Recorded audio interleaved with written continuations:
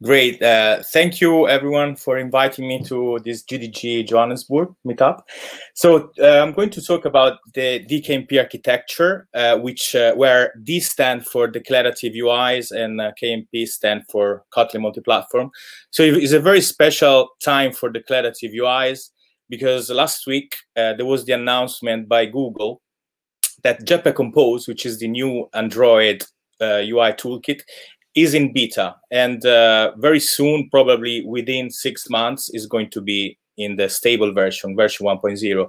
So I think it's a very hot topic right now to know how to build up using declarative UIs, and especially with the Kotlin multi-platform. So we're going to talk about also the MVI pattern. So we believe that the MVI pattern is the best pattern to mix declarative UI and Kotlin multi-platform. So let's go on with the talk, and hopefully you'll understand more about it. Okay, so historically, typically, apps did not share. Apps on different platforms did not share any code between them. So if a company wanted to build 3 apps, Android, iOS, and web, they would build 3 whole apps, and which means also 3 times bug. But hopefully now, with the new technology that is coming up now, this year especially, we can do something much better. And with the DKMP architecture, which I'm going to talk in the next 45 minutes, we are able to share 85% of our business logic, thanks to Kotlin multi-platform. And we are able to have platform-specific code, which is just the UI code. And in terms of effort, of code effort, is, if roughly speaking, is even half than just building 3 whole apps if you want to target these 3 platforms. So let's go to see more in detail what the DKMP architecture is about. So as you can also see from the diagram, there is the DUI layer and the business logic, which can be fully decoupled. And we only share the business logic, which is, by the way, the biggest part of the code, which is 85%. So it sounds like a very big number, but hopefully in the talk you'll understand that the reason why this 85% is such a high number. And by not sharing the UI, we have also a lot of flexibility. So we have the flexibility to target not just iOS or Android or web, but even any other UI toolkit of any other platform. And this is different compared to other frameworks like Flutter or React Native, because they have their own UI framework. So if you decide to build with these 2 frameworks, then you would be locked into using their UI toolkits. And instead, if you use Kotlin multi-platform, you have the flexibility to adapt your business logic, your shared code, to any other platform. And this is a very important advantage. So let's go to see which are the 3 pillars of this DKMP architecture we'll be talking about today. So as we said, declarative UIs, and now we have a declarative UI in Android, which is called Jetpack Compose, which is going to become 1.0 by the end of this year. And in iOS, we also have recently, since 2009, since 1.5 years, we have Swift UI, which has replaced the traditional UI kit in iOS. So the second pillar is the Kotlin multi-platform, which is a multi-platform technology which finally makes sense and works, which we believe it's really a step forward compared to what cross-platform or multi-platform used to be, namely Flutter or React Native, or even C++. There are certain companies that a few years ago, started maybe 10 years ago, they started to build shared code using, for example, C++. So now we finally have a technology which is really the best you can have at the moment, because, okay, we will see this more in detail, but you will be able to target each platform specifically. And then the third pillar is the MVI pattern. So the MVI pattern is based on the unidirectional data flow and a single source of truth for the app state, and is not using, and we are going to show in our architecture that we are not using RX Java for this, but we are using Kotlin. So we're using the new components that Kotlin less than 1 year ago made available. Okay, so before I start the proper talk, I want to thank all the people who made a lot of research on this topic, MVI, Kotlin multi-platform, declarative UIs. And in this presentation, what I'm going to do is to connect the dots between all this knowledge that has been shared through webinars or articles. And so I'm connecting into this architecture, which I call DKMP. So let's go into more details. So this is a picture, a very simplified picture to picture what app development has been in the past and what we really believe very surely is going to be in the future. And it's a future which is not that far away. It's a future which can already, start now in 2021. So you would be one of the early adopters if you start this year. But I'm pretty sure that next year there won't be any doubt that an architecture will be, especially of greenfield apps, would be structured like you see here in the future. So briefly speaking, one of the main characteristics of the future of apps, how I like to call it, is, of course, declarative UIs, which compared to the previous UI toolkits, are able to be fully decoupled from the view model, from the data.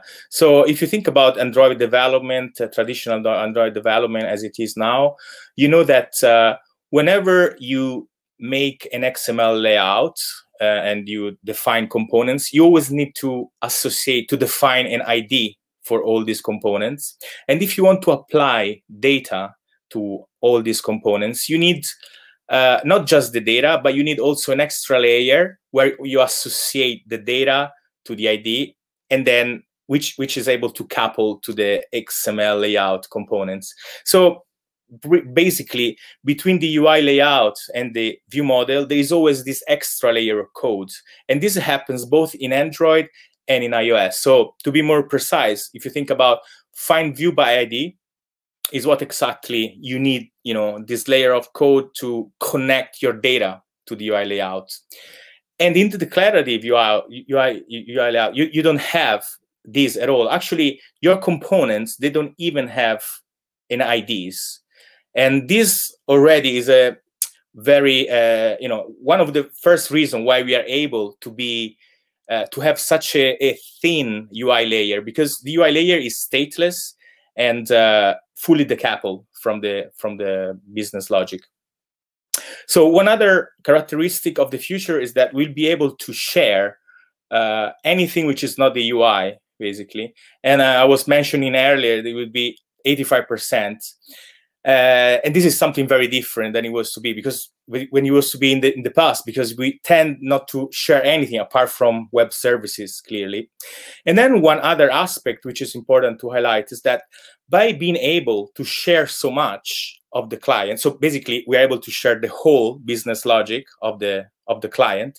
In this way, we are able to put a lot more logic in the client. Before, we tended to develop apps which were thin client because it was very expensive to move any logic to the client. Expensive because any logic that you would put on the client, you would have to replicate for each platform.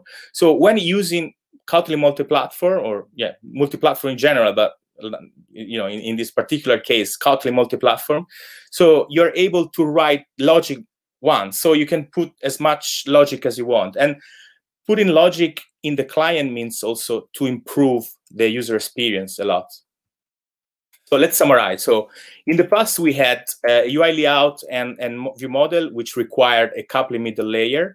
So in the future, we would have a UI layout and a view model, which would be fully decoupled. So in the past, we tend not to share any code. And in the future, we'll be able to share 85% of the code. So in the past, we had patterns like MVC, MVP, MVVM. In the future, we would have pattern like MVI with a single source of truth for the app state.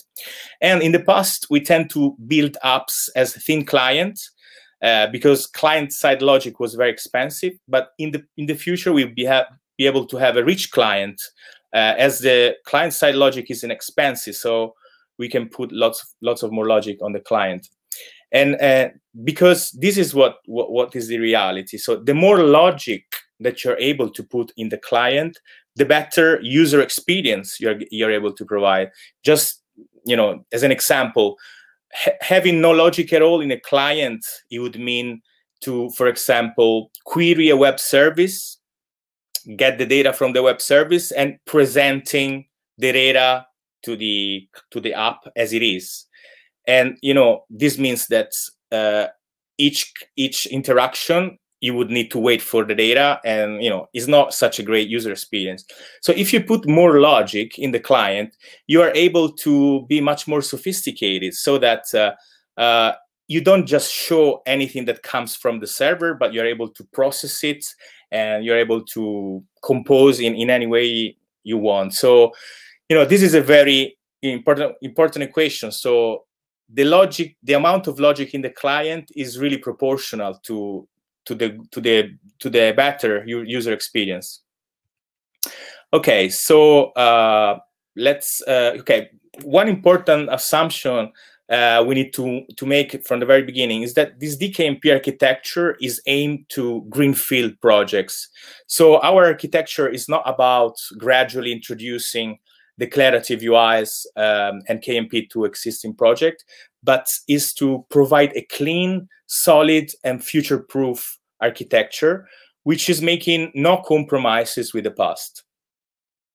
And very important also to highlight that this DKMP is not a third-party library or a library, it's an architecture. So it is based on the official frameworks, on Java Compose, Swift UI, Kotlin MultiPlatform.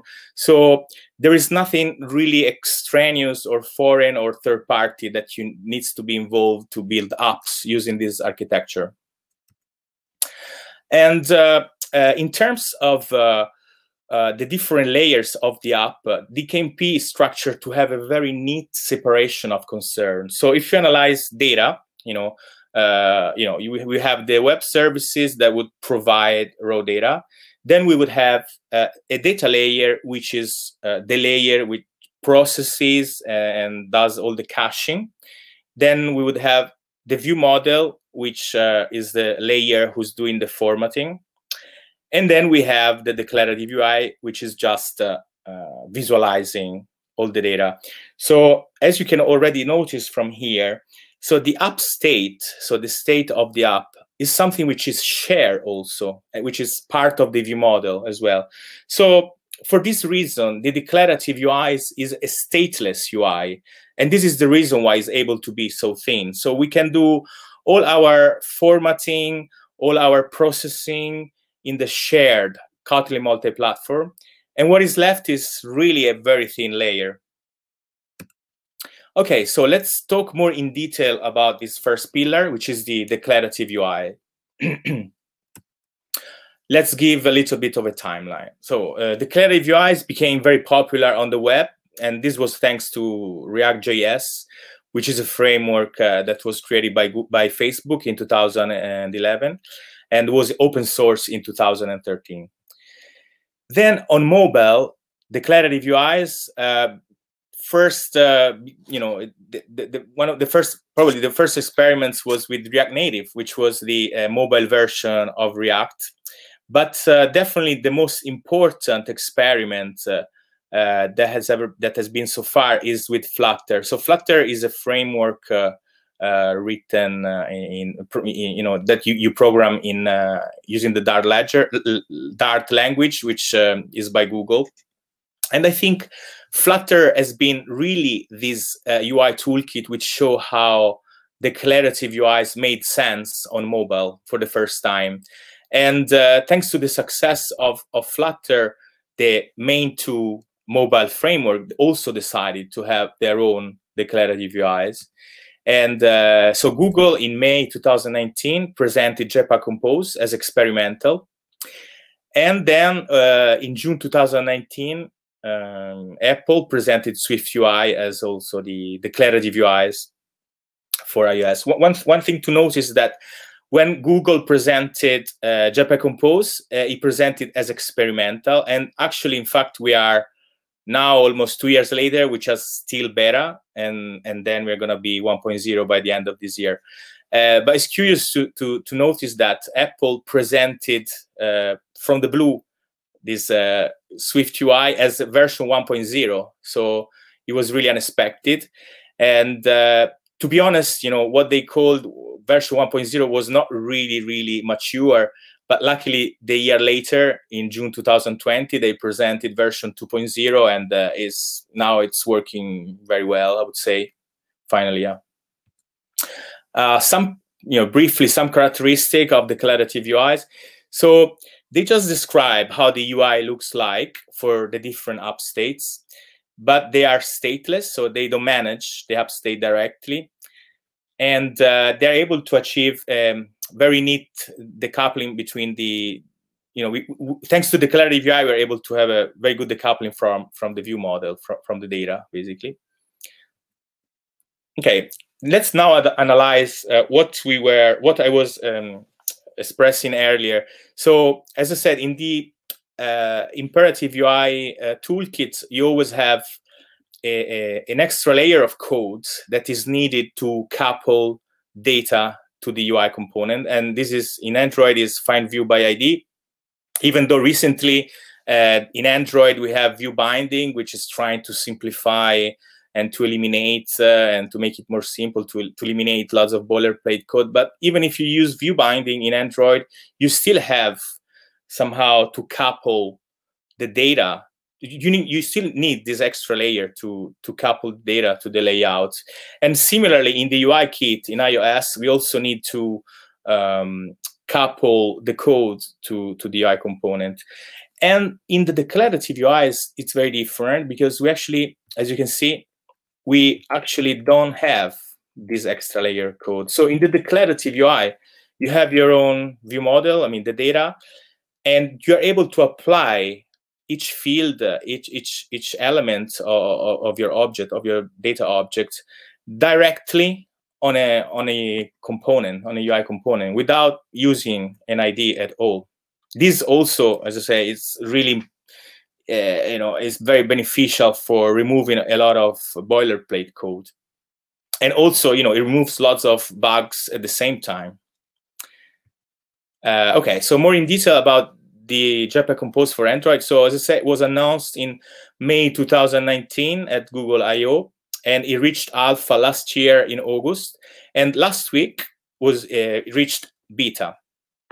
And we know for sure, because the Compose team said that is going to reach version 1.0 during this year. So we don't know actually when. It might be August, it might be November. They don't even know. But they promise that it's going to be by the end of the year. So we are really near. But actually, already in the beta version, the Compose team announced that the beta version is API stable. So all the improvements that are going to be from now to the stable version, they're just going to be performance improvements. So there's not any blocker at all to start coding with Jetpack Compose. One interesting characteristic of Jetpack Compose is that it just requires Android 5, so API 2.21. So this means that you are able to use any, the recent version of Jetpack Compose, with the existing devices. So and you don't need to target any later API for that. So basically, any update is going to be backward compatible because Jetpack Compose is simply like a library that you define in Gradle. So it's a bit like AppCompat. You just need to, if you want to use the latest version, you just upgrade the version and you're able to use it straight away there. And this is not the same in iOS with Swift UI, because Swift UI is actually tied to the iOS framework. So this means that if you want to use the latest Swift UI version, your iOS app needs to target the latest iOS framework version. So there's no backward compatibility. And let's talk about the web now. So Kotlin for the web has got very convenient wrappers for React. So this means that you are able to write your UI for the web using React components, and without even the need to use JavaScript, but you can just use Kotlin. And this is very convenient, especially for people who are really into React and they like and they're familiar with React components. But it's probably even more interesting, even though we are just at the beginning. So it's just experimental at the moment. So experiments started just a few months ago. There would be Compose for Web, which is the web version of Jetpack Compose for Android. So we can expect that the API will be very similar, probably not identical, but very similar to Jetpack Compose. So if you think about, we have 85% of shared business logic, and then just 15% of the UI toolkits. So for Compose for Web, instead of 15% extra code, you would probably just have 5%, because most of this code would be the same as for Android. So basically, you would be able to build a web app almost for free, which is clearly a really good perspective for all developers. And in the future, we can expect that Compose for Web would be compiled to WebAssembly, that we believe is going to be the future for the web. So we expect that in the future, we will have two families for declarative UIs. So one family would be Jetpack Compose, we call it usually, which is by Google and JetBrains. And you would be able to build apps for Android, for desktop. Actually, it's already possible. Now there are previews for Compose for desktop that is able to target Linux, Windows, and macOS. So all basically desktop operating systems. And web, that we hope that is going to progress quickly, and we're going to have, hopefully by the end of the year, some good version that is possible to use. And we can expect also for Wear OS and Google TV. And then we will have we have already Swift UI by Apple. And with this Swift UI, you're able to already build apps seamlessly for iOS, macOS, watchOS, and tvOS. Basically, the same component that you define in Swift UI, it's up to the framework to render accordingly. If you are on the phone, it's gonna render in a certain way. If you are on your Mac, in another way. If you are on the phone, so, and with the same API, with the same components. So this is very interesting. So we can expect even Compose with Wear OS or Google TV is going to do something very similar to what it's already doing Apple with Swift UI. Okay, so now let's show a video, which is a very short video. So last week, there was this very important event by Google where they announced the beta version of Jetpack Compose. And during this beta version, there were very interesting news. And yeah, I'll show you this video. I'm not sure the volume is very good, so probably you should turn up the volume if it's not too loud. Jetpack Compose, sets us up for the next 10 years. And more than that, I think it's a flexible toolkit. And so it's not just for phones, but I think it's going to be for lots of form factors like watches, wearables, TV, auto, tablets, laptops. And so I think it's going to serve us well. Yeah, so basically we have an official confirmation by Dave Burke, which is the Vice President of Android Engineering, that Compose is not just going to be for phones, but it's going to also be for wearables, TV, auto, and laptops. I mean, this is not very surprising, but it's the first time that we hear from some official source like this. So we can really be safe learning Jetpack Compose, thinking that it's going to be the UI toolkit for the next 10 years. And yeah, okay. So here I show very briefly some code of Jetpack Compose and Swift UI. You can see these are very similar. the concept of declarative UI, which are stateless.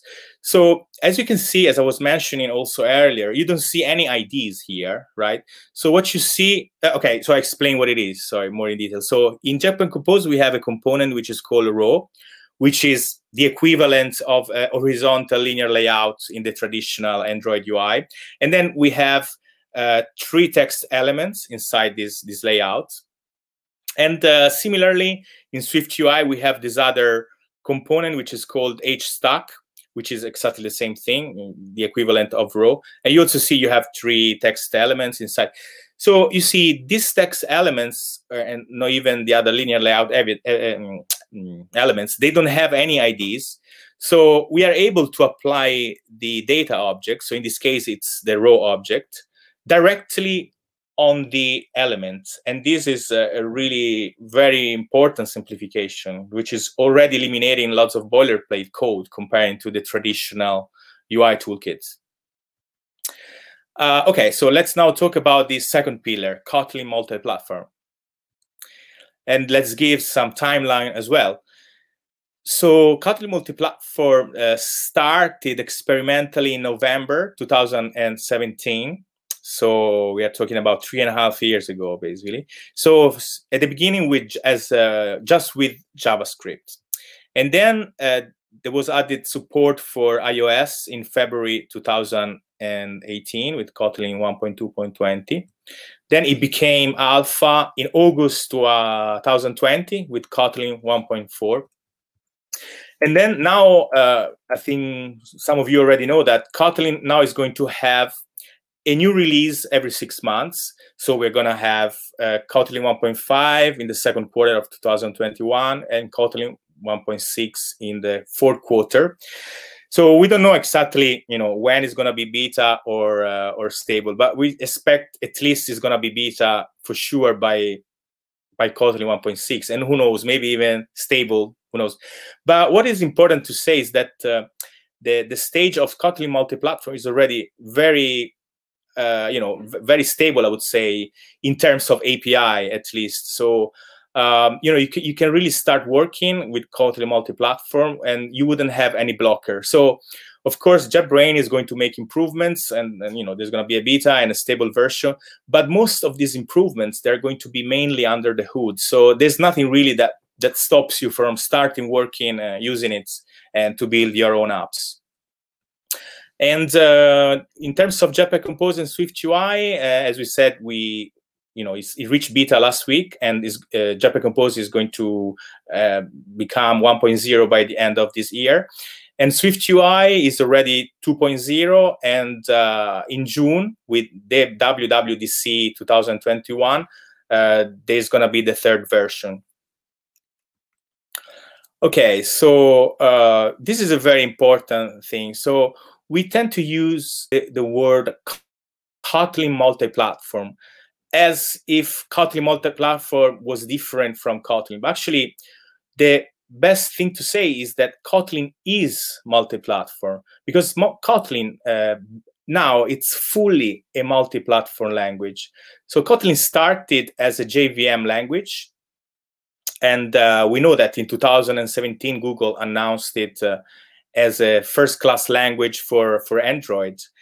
And then in 2019, actually, it became the preferred language for Android.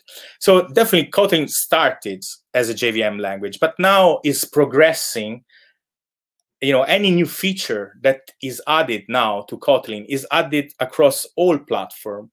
So we cannot define Kotlin a JVM language anymore. It definitely is a multi-platform language, and so it's able to compile to JVM and for Android or for server side, as we saw already a talk earlier on during this meetup, and is able to be. We can compile it to native if we want to target to iOS or macOS or Windows or Linux. Or we are able to compile to JS if we want to target the web.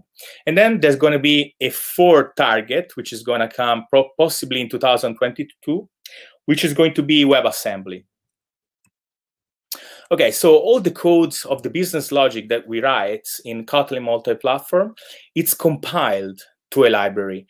And let's see which are the formats, the compilation formats for the different platforms. So in Android, our business logic is compiled as a jar file, which is a totally native format for the Android platform. In iOS, it's compiled as a Objective-C framework, which is also fully native. And then for the web is compiled as a JS library.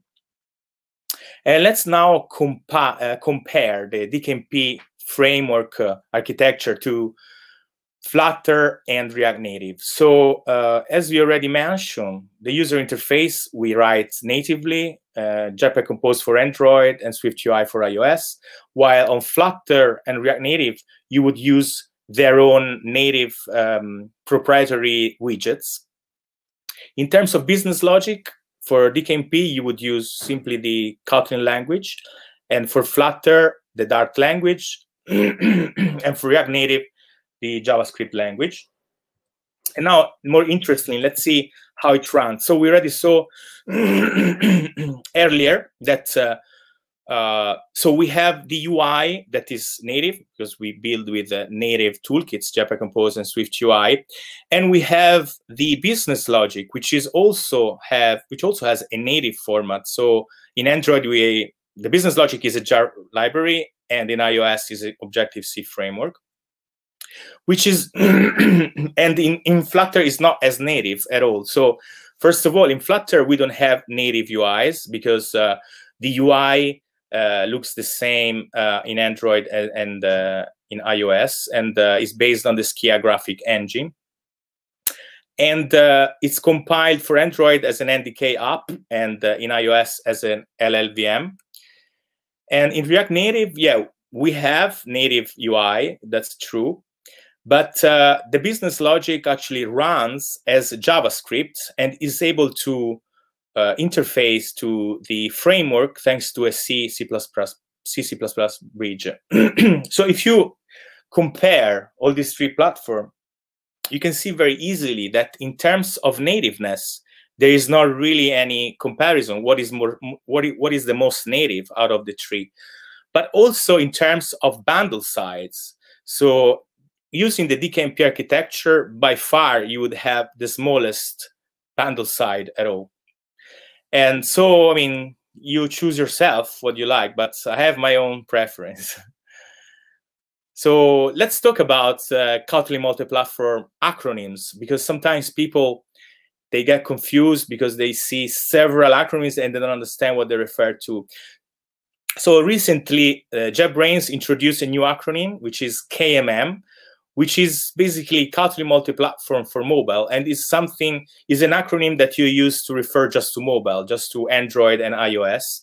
And also in August, JetBrains released a very, very useful plugin, which is called KMM plugin for Android Studio.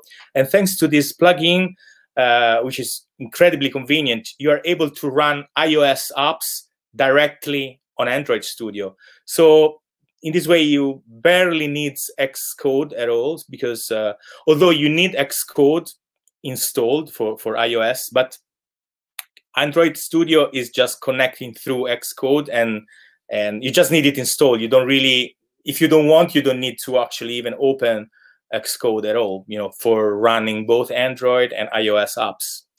And the KMP is a more general acronym to mean any Kotlin multi-platform, including desktop and web. Okay, in terms of JavaScript, there is something very interesting which is coming up hopefully by the end of this year, 2021, which is the new IR backend for Kotlin JavaScript. And this is going to bring a lot of improvement, especially on the bundle size. And it's going to be a very, very, very important milestone for KMP on the web. So we believe that when this new IR backend it's stable, it's going to make it very, very feasible to ship in production web apps written in Kotlin. So many would ask, so is this technology ready? And my answer is definitely ready for Android and iOS, in the sense that you can definitely start developing. If you know, for shipping in production, probably it makes sense to wait, you know, maybe a few months more. You know, sometime in the second half of 2021, I would say you would probably have not any real problem to ship up in productions. In terms of web, personally, I mean, I would be very interested in Compose for web. So I mean, my idea is that it makes sense to start, you know, first of all, doing this 85% of business logic, then, you know, releasing, targeting Android and iOS UI. And then after you've done all that, yeah, you can start, hopefully at that time, there's going to be Compose for web, and then you just need to add this 15% or even less on top, and then you would have also the web app. And for the web, I would say, yeah, it makes sense probably to wait 2022, but, you know, you don't need to wait to lose any of this time, because you would be busy in this time already building the rest of the app. Okay, let's now talk about the third pillar, which is the MVI pattern. So the MVI pattern is typically referred as the evolution of the MVVM pattern, which is the pattern which is the most common in Android, in current Android development. So it's based on a unidirectional data flow and on the app state, which is the single source of truth for the whole app. So unidirectional data flow, it means that, for example, if the view wants to make a change to the state, it cannot do it directly, but it needs to follow the loop, the unidirectional data flow. And, you know, and then now we can see more in detail in the next slides.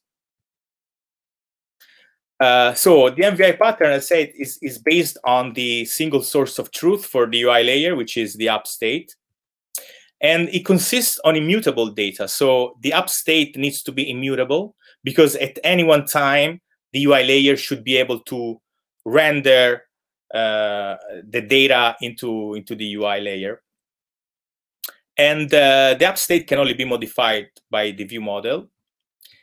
And following a unidirectional data flow. So let's make an example. So you would have an app, and from the UI, you would have a user that triggers an event, or intent, as you want to call it. And then the view model, through the state reducer, would change the app state, would make modification to the app state. And then the view will be able to apply the new app state. And now we have another video. So you can turn up the volume if it's too low. The state management is one of the most important things for an application. And we felt from the beginning that it was important for Compose to work well with a variety of state management solutions. And so Compose doesn't, in particular, kind of make anything too difficult for existing solutions. You know, the Android ecosystem has really been moving recently towards this direction of MVI, and the MVI pattern works really well with Compose. Yeah, so from the words of the Compose team, so also Leland Richardson is mentioning that MVI is a particularly good pattern to work with JPEG Compose and to declarative UIs in general. So, okay. Yeah, so specifically in our architecture, the DKMP, we have Stateflow that is enabling our MVI pattern. So Stateflow was released in May 2020 as part of Kotlin Coroutine 1.3.6. And so Stateflow is enabling a multi-platform MVI pattern, which is, you know, typically, you know, if you read the early MVI pattern articles on Android, you always see mentioned RxJava. So now, thanks to Stateflow, we are able to achieve a multi-platform MVI pattern as a multi-platform. So not using platform-specific components, but something which is actually part of the Kotlin language. And it's working wherever Kotlin is working, which is at the moment really everywhere. So there's no probably platform that Kotlin is not able to compile to. And in our DKMP architecture, Stateflow is able to propagate the up state from the view model to the ULA. So you can see also from the diagram here, and you see also reported here Stateflow. So Stateflow is able to propagate this up state from the view model to the UI layer. And this is actually his role, his function. So he's an observer. You can define it as an observer as well. So let's see how the app state is organized. So in our app, of course, we tend to have many screens. So it makes sense that our app state is organized in substates where each substate is referring to a specific screen. So this gives a very good modular architecture and way of organizing our data in our app. So let's see how the view model is like. So the view model is actually a Kotlin class. And as you can see, is a class which has Stateflow as a property, which is, what makes everything happens, propagating the data to the UI. But as you can see, this Stateflow is a computed property and only has a getter and no setter. This is because one of the requirements of MVI pattern is that the app state should be immutable, so it should not be modifiable. So how do we modify the state? Yeah, we still can. So we use another components which we call state manager, and this state manager is got as a property the mutable Stateflow, which is actually the read-write version of Stateflow. And as you see, the getter is just getting the data from mutable Stateflow. You can see that both Stateflow and mutable Stateflow has the up state as its type, because this is what they are propagating. They are propagating the object, which is the up state. And also the state manager has a property, as the data repository, the repo as a property. So let's see in the detail these two elements, which are the events and the state reducers, how they are defined. So the events, we define them as extension functions of the view model. And the state reducers, we define as extension function of state manager. So it's as simple as that. So we define these two classes, view model and state manager, and the two elements that we have to deal with, they're just extension functions of these two models. So, but let's see more in detail so we understand even better. Okay, no, one question. So you might question why extension functions are not methods. So because methods, they need to be inside the same file. So extension functions, you are able to define in different files, So, and this is very handy for organizational purposes, because in our file system, in the view model, we can define two folders, one events and one state reducers.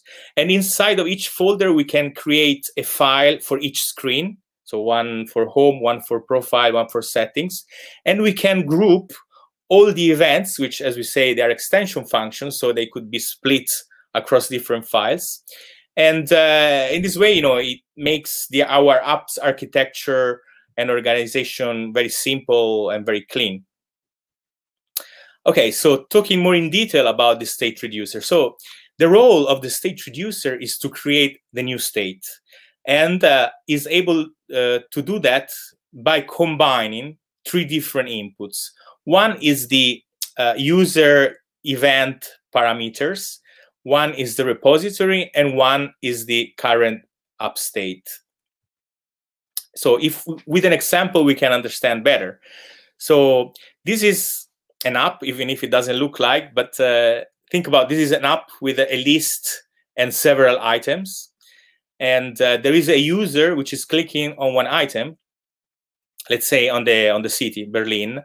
So what's happening now in our app is that we are calling an event. And as we defined earlier, as we said earlier, we define events as extension functions of the view model. And this is actually what it is. You know, this select city, it's an event function, so it's an extend function of the view model. So looking inside of this function, you see that you have actually two state reducers. So what are state reducers? So we already introduced it. So state reducers are what are able to create a new state. So we can see that in this select city, we have two state reducers, which means that there's going to be 2 times is going to happen that the state of the app is changing. And the state changing also means, you know, each state change triggers a new screen, you know, a change also on the UI. So because actually when we in this sample app, what we are doing is that we are clicking on an element and we want to load some data. But before loading some data and getting some data, we actually want to display a loading screen. And this is what this state reducer is doing, the set loading state reducer. So we just click and then we call this state reducer, which what is doing is just changing a flag, our isLoading flag from false to true. And this triggers a change in our UI, which is displaying a simple loading screen. And then inside our event function, what we are doing is that we are triggering asynchronously. We just launch a coroutine, and asynchronously we are going to load the data from the repository, which is inside this set details data. And what we're doing in this case is that we are, once this state reducer is executed, what is doing is that is setting the new data to a new element and then is reverting the isLoading flag so that we are not showing that loading screen anymore. Let's see more in detail, specifically how these set loading and set detail data are composed so we understand even better. So this set loading, what is doing is using the Kotlin copy function. So the Kotlin copy function is a function which you can use on data classes. And what it's doing is that is basically able to modify mutable data, which sounds absurd, but that's what it is. Because what it's doing under the hood, this copy, is that it's duplicating an object. And on the duplicated object is setting some new element. So in this case, we are just basically changing one property, the isLoading property. So, and this is what is happening, just that in the set loading function. While in the set detail data function, we are also doing something more, something else. So we are also fetching, we are calling a function on our repository, on our repo, and then getting this data. So we get this data and then we modify the property where we want to set this data on the app state and then also the other setting. So let's recap what the state reducer is doing. So as we say, state reducer is a state manager extension function. And is, as we said earlier, is using 3 different inputs. So one is the user event parameter. So in our case, is the Berlin input from our item. And actually is also the parameter, the input parameter for this state reducer function itself. Then another input is the repository, which is actually coming from the state manager, because we said earlier that the repository is one property of the state manager, and the state reducer is an extension function of the state manager, so it has access to the repository object. And the third element input is the current app state. And here, for simplicity, what we are doing is we are creating a computed property, because our app state, what it is actually the value of our mutable state flow. But in order to write in a more simple way, we are creating this state computed property so that we are able to write state equal state.copy. Otherwise, we would have to write mutable state flow.value equal to mutable state flow.value.copy. So this is just for simplicity. We are creating the computed property, and the code looks much neater. And so by executing this copy function, we are able to create a new app state. Okay, so let's now mention about the data layer. So the data layer consists of a repository, the repo, which connects to different sources. And this could be of any kind. So you could think about any different kind of data of any kind. It could be web services, GraphQL, runtime objects, platform settings, real-time databases, anything. So the repo is our central, data bank somehow, which is organized, which is connecting and storing anything which is coming from the different sources. So it's also the component that is organizing the data caching of our app. And if you think about that, this data, this code here, it can just be written once and applied to any platform. Okay, so we can do anything we want, even more complex things, because we don't need to replicate anything. So we could think about the most sophisticated data caching mechanism with all this incredible logic, and there's nothing stopping us from doing that, because this is the only place where we have to write. We don't have to replicate across all different platforms. And so, the function of the data layer is to provide the data, as we saw already in the state reducer, is through function, is providing unformatted data to the state reducers, and then, which is the one who's also dealing with the formatting. And then I want to mention something else about GraphQL. So I believe GraphQL is a great fit for Kotlin multi-platform in general, for anything which is a server-side database data.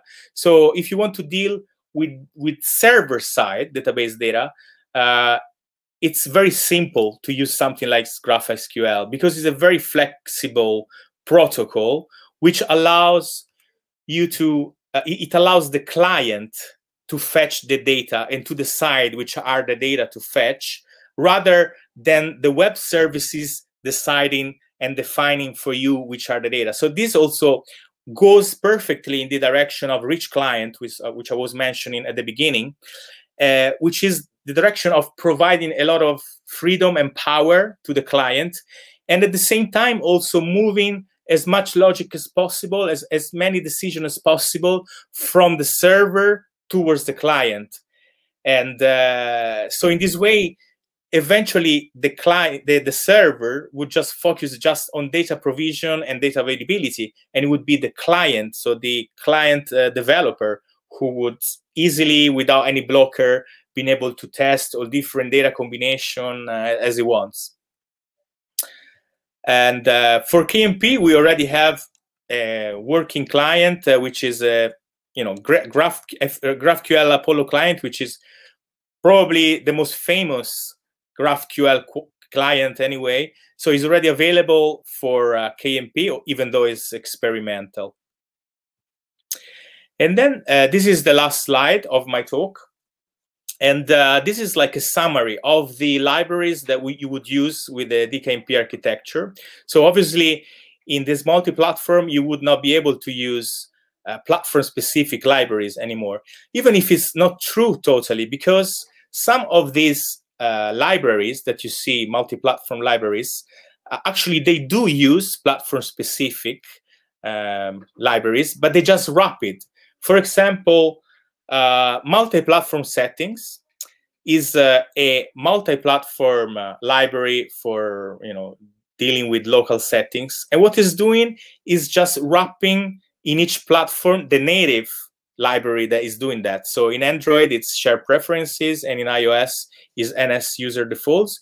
And also Ktor client, which is actually the most important client for KMP, which has been released, developed by JetBrains.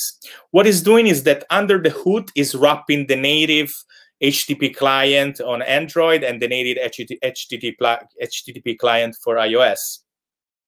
Then let's mention, okay, we already mentioned Stateflow, which is our observable So we would use these instead of live data in Android or combine in iOS.